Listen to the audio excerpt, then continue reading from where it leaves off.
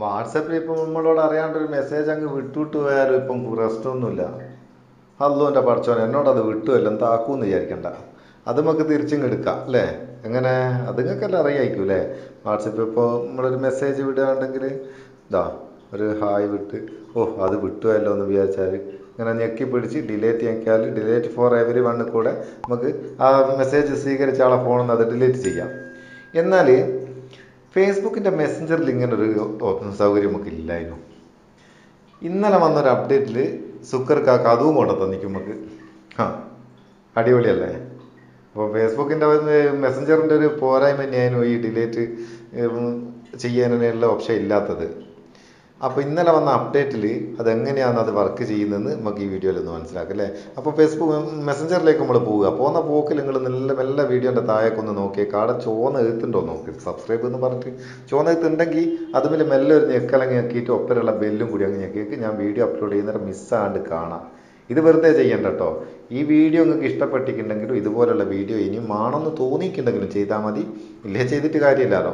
അപ്പോൾ വീഡിയോ കണ്ടിട്ട് ഇഷ്ടപ്പെട്ടിട്ടുണ്ടെങ്കിൽ ഒരു ലൈക്ക് കൊടുക്കണം. അതിന് ചിലവൊന്നുമില്ല. നിങ്ങൾ ഇപ്പോൾ ലൈക്ക് കൊടുക്കുന്നേരോ ഇനിയും വീഡിയോ ചെയ്യാനുള്ളൊരു മോട്ടിവേഷൻ ആകും. അപ്പോൾ മെസ്സഞ്ചർ ഓപ്പൺ ചെയ്യട്ടെ. മെസ്സഞ്ചർ ഓപ്പൺ ചെയ്തിട്ട് ഞാൻ ഒരു കോൺടാക്റ്റിലേക്ക് ഒരു മെസ്സേജ് വിടാം.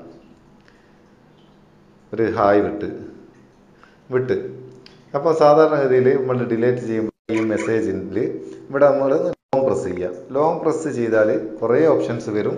അത് കുറേ ഇമോജി വരും. അത് നമുക്ക് റെസ്പോണ്ട് ചെയ്യാനുള്ള ഒരു ഓപ്ഷൻ താഴെ ബോട്ടത്ത് കുറച്ച് കാണുന്നുണ്ടാവും. കോപ്പി ഉണ്ട്, ഫോർവേഡ് ഉണ്ട്, റിമൂവ് ഉണ്ട്. ഇതിവിടെ നമുക്ക് കോപ്പി ചെയ്യാം മെസ്സേജ്, പിന്നെ അല്ലെങ്കിൽ വേറെ കോൺടാക്റ്റിലേക്ക് ഫോർവേഡ് ചെയ്യാം. ലാസ്റ്റിലെ റിമൂവിൽ നമ്മൾ ഞെക്കിയാൽ ഇവിടെ കാണാം പുതിയ options. Remove for every one എന്നുള്ളതിൻ്റെ നേരെ ഒരു ബക്കറ്റ് ഉണ്ട്. റിമൂവ് ഫോർ യു എന്നുള്ളൊരു ബക്കറ്റ് വേറെ ഉണ്ട്. അപ്പോൾ താഴത്തെ ബക്കറ്റിലേക്ക് നമ്മൾ ഇടുകയാണെങ്കിൽ നമുക്ക് നമ്മളെ ഫോണിൽ നിന്ന് മാത്രം റിമൂവ് ചെയ്യാനാകുക.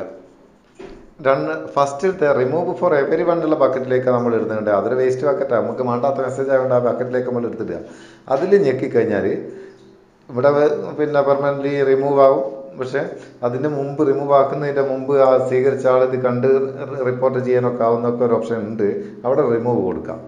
റിമൂവ് കൊടുത്താൽ ഇവിടെ യു റിമൂവ്ഡ് എ മെസ്സേജ് എന്നും പറഞ്ഞിട്ട് ഒരു മെസ്സേജ് നമുക്ക് അവിടെ കാണാം. ആ മെസ്സേജ് സ്വീകരിച്ച ആളെ ഫോണിൽ നിന്ന് അങ്ങ് നഷ്ടപ്പെടും. ഇപ്പം എൻ്റെ കയ്യിൽ 2 ഫോണില്ലാത്തതുകൊണ്ടായത് ഞാൻ മറ്റേ ഫോണിൽ നിന്ന് റിമൂവ് ആകുന്നതും കൂടിയും കാണിച്ചു തരാത്തത്. ഇത് നിങ്ങൾക്ക് കിട്ടണമെങ്കിൽ കിട്ടിയിട്ടില്ല എന്നുണ്ടെങ്കിൽ പ്ലേ സ്റ്റോറിൽ പോയിട്ട് മെസ്സഞ്ചർ ആപ്ലിക്കേഷൻ ഒന്ന് അപ്ഡേറ്റ് ചെയ്താൽ മതി കേട്ടോ. ഫേസ്ബുക്ക് മെസ്സഞ്ചർ ഒന്ന് അപ്ഡേറ്റ് ചെയ്യുക. പുതിയ അപ്ഡേറ്റിലാണ് ഇത് വന്നത്. ഇന്നലെ വന്ന അപ്ഡേറ്റാണ്. അപ്പം ഇത് നിങ്ങൾക്ക് ഉപകാരമാണെന്ന് തോന്നിയിട്ടുണ്ടെങ്കിൽ ചെയ്തോ. ഇതിനെപ്പറ്റിയുള്ള അഭിപ്രായം എന്താണെന്ന് വെച്ചാൽ അതൊന്ന് കമൻറ്റ് എഴുതിയിട്ടേക്ക് നമുക്ക് അടുത്ത വീഡിയോയിൽ നല്ലൊരു സെഗ്മെൻറ്റ് കാണാം. നിങ്ങളെ സ്വന്തം Muthoos Meppayur. Thank you so much.